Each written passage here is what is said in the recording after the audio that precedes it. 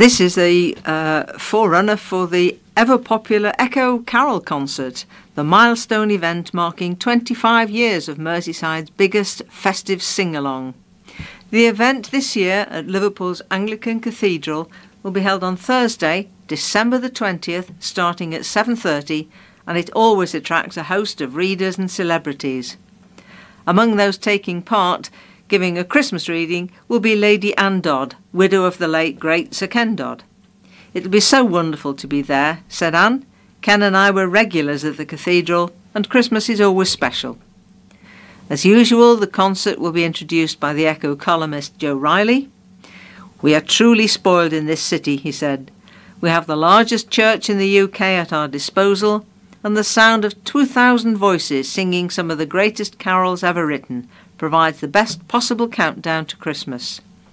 Solo singers include Danielle Thomas and Martin Howarth, together with no fewer than 4 choirs, including the cathedral's own youth chorus and new community choir. The conductor for the evening, which will raise money for Alder Hey Children's Hospital, is Ian Wells, with Ian Tracy presiding at the world's famous 10,000 pipe Willis organ. Echo print editor Sue Lees has no doubt about the appeal of the evening.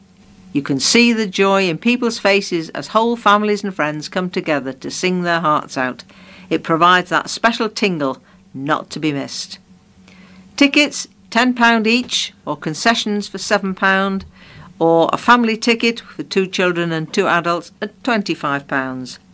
Available from the cathedral shop 0151 702 7255 or online at the Liverpool Cathedral site.